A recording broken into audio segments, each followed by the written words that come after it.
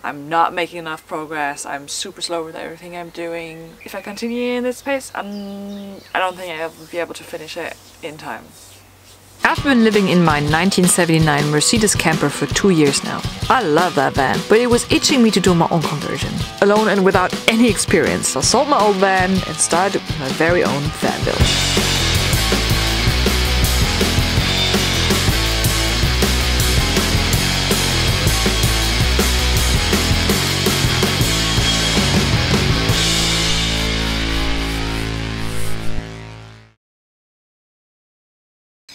Hey, and welcome back to my camper van conversion build series. I'm gonna start working on the insulation. I'm still waiting for some deliveries, but I can show you what I already got.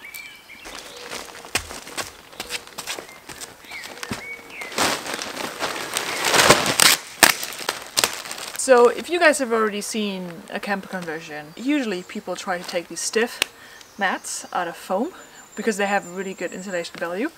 I'm going to use these too, but those are still in delivery. What people also use for areas that need something more flexible, they use something like glass wool or just any mineral wool.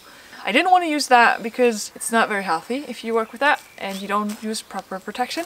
So this here is my replacement. It's basically just shredded wood, but it is treated so that it doesn't mold and it doesn't attract insects and also doesn't burn as easily. It's a little bit more eco-friendly. It's also basically relatively flexible. Let's get started.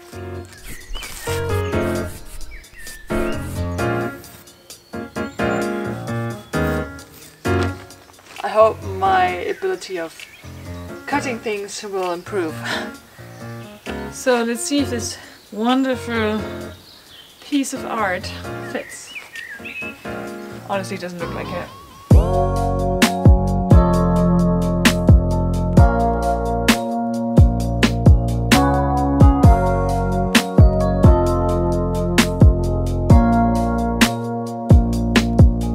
So this stuff leaves a lot of mess, but the good thing is that you can use these parts to just stuff in all these little pockets. I'm not too sure what I should think about this material yet. I really like the smell. It smells really nice and really like wood. As for how handy it is to work with, I'm not quite sure. And this is one door done. Looking not too bad, right?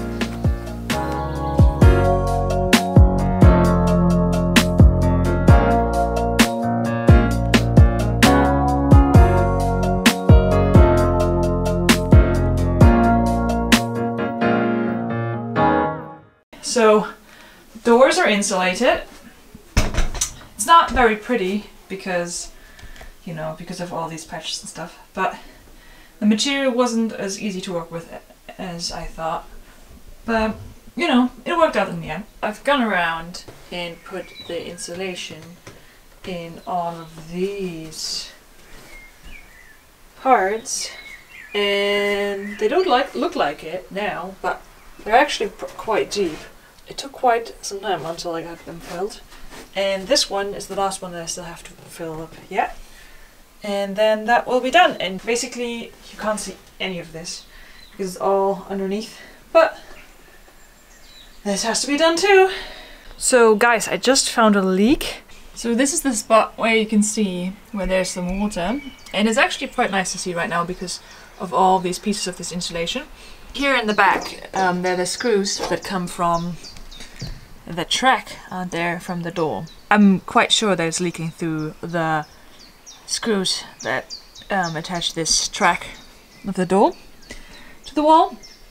So I'm gonna go in there and try to seal this up with SteicoFlex. I saw that there's this part here that is covered with metal, but you can hear that there's lots of air back there, which I would like to also insulate. But obviously it's not open on both sides, so I think I'm actually going to cut in there to open it up. But safety first. Probably somewhere here.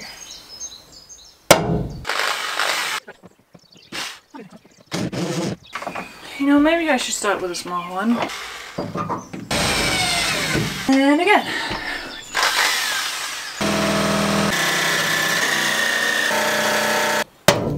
Okay, that's not very pretty, admittedly, but I can now go inside with my hand and feel that there are no cables. I think I'm gonna give it another try and make it look a bit nicer. There you go. Just treat that with Hammerite again, and then let's stuff some insulation in there. Good morning, everyone! Finally! This behind me here. It's my insulation, it's finally here, so I can finally start insulating. I feel like my vlogs recently started like this all the time. Oh, something finally arrived, so I can start working on it. This is the insulation that I got. It's polyurethane, or however you call this in English, insulation. I got it in 3 different sizes. So this is gonna be for the ceiling, probably. This is gonna be for the floor. And those ones are going to be for the walls, because I have a lot of space on the walls. I'll show you in a minute. So I'm going to start with these thick panels.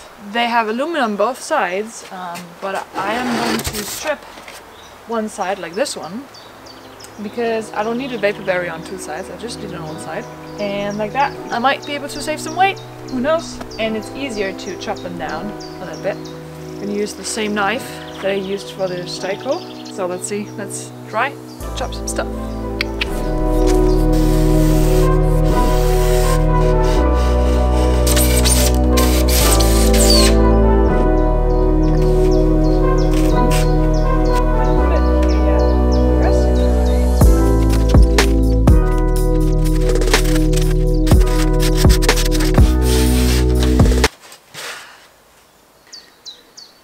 I just cut my finger at the aluminum here on this insulation. Oh, here too actually. I should wear some gloves, huh? Alright, let's continue.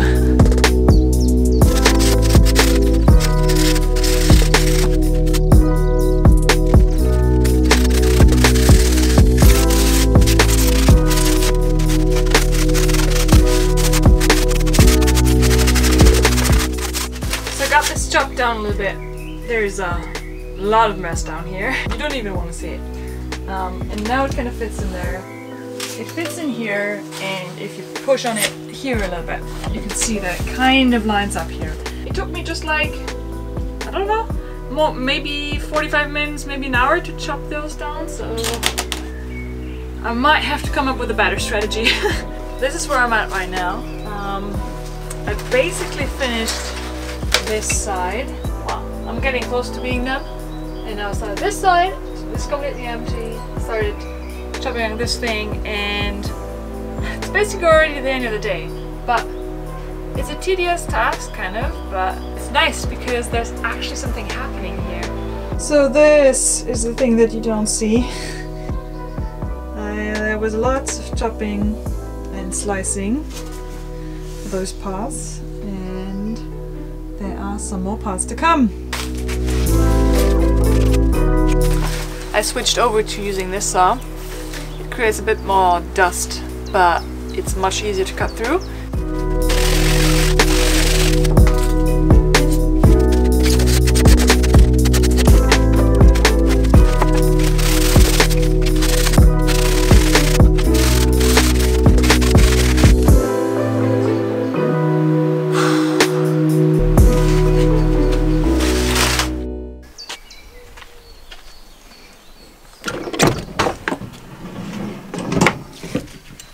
Oh my god, look at this mess. Oh. So, good morning guys. Yesterday I finished up quite late. It took me still a lot of time to do all the stuff, and I still didn't finish. And this morning, I don't know, I felt a little bit anxious about the whole project because I'm a bit over a month in this project now, and as you can see, I still have a lot of stuff ahead of me.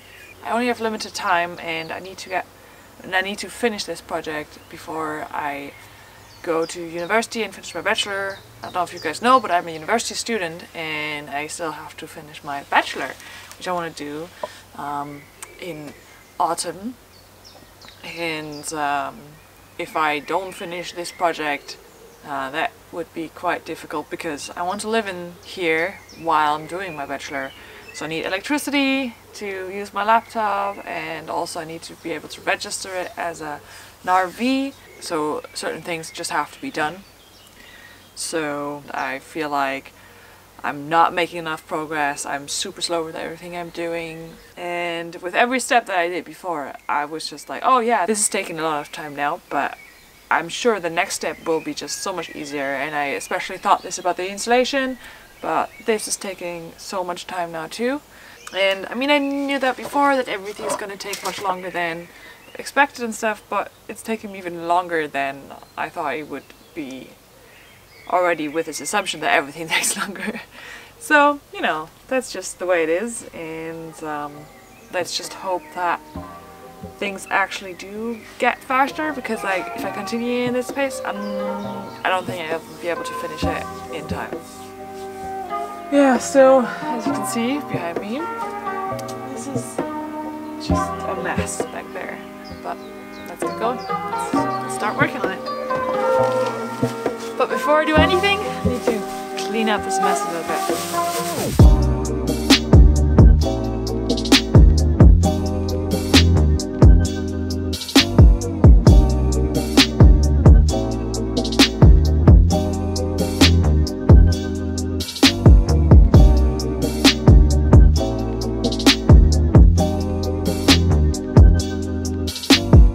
1, 2, 3, 4, 5, 6, 7 bags of the insulation, and 1 back there for this aluminum that I removed.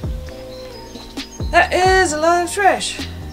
Now you're probably saying, hey Lenya, why do you create so much trash? What are you doing? Let me show you.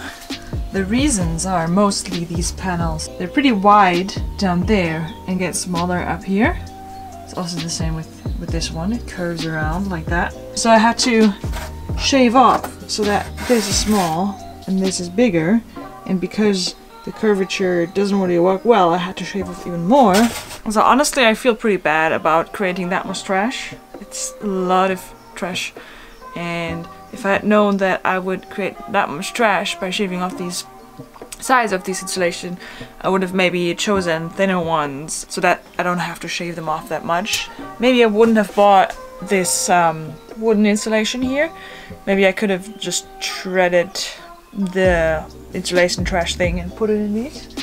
That might have actually could have worked quite well. But if I'm ever gonna do this again, I'm going to do everything different.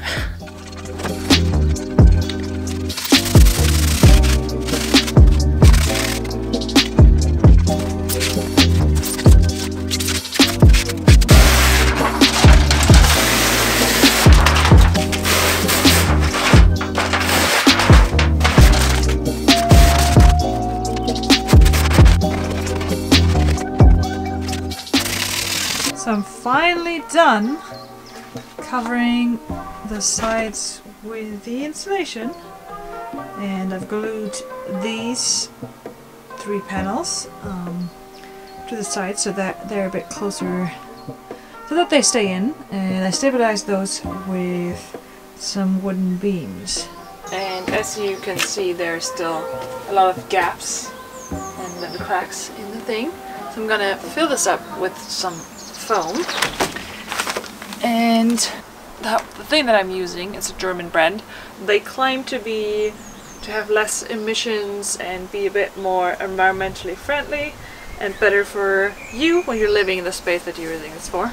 So I don't know. I never used this stuff before. I never used any spray foam things before. That will be a first, and let's see how well that works.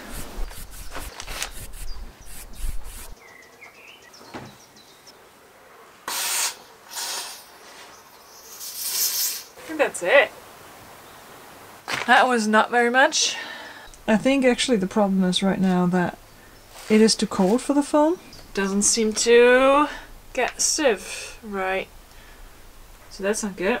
It said on the package that it is for plus 15 degrees Celsius, and it is about 15 degrees Celsius. I thought that would be enough. Well, I guess it's just below the temperature that I need, so it's not working. Probably need to do it another day where it's a bit warmer, or I need to heat the space a little bit better before. So I'm still have to wait until this stuff is set at some point, somehow, because it's just completely sticky and fluid right now. So until then I need to find something else to do. Let's see.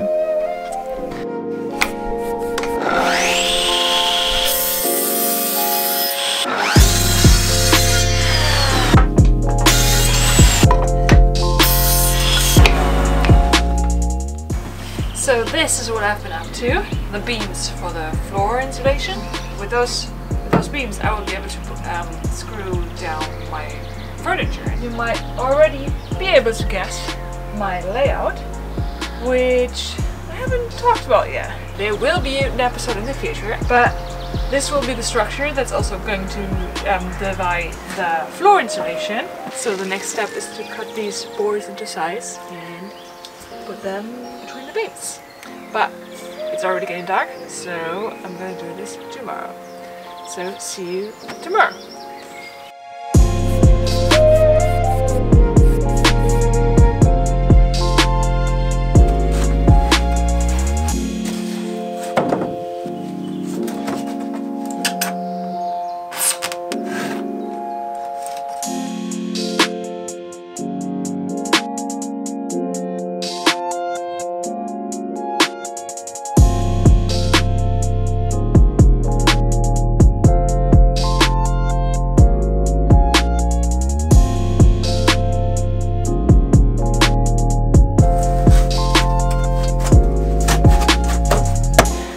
So this is what the final result looks like. I think it looks pretty nice. I found a much nicer way of cutting or more breaking the pieces of insulation, so I'm not making that much of a mess. Still had some carving to do. There was also not less curvature. I mean, none. So, I mean, that made it a bit easier.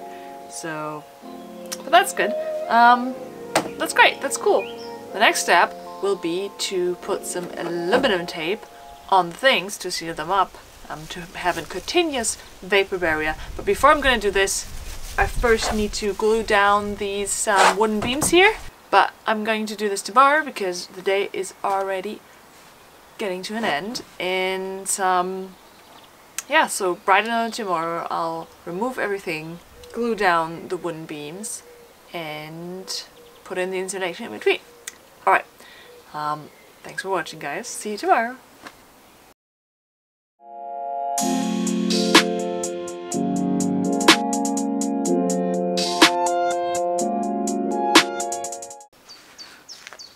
I just cut my finger at the aluminum. It's really hard to say.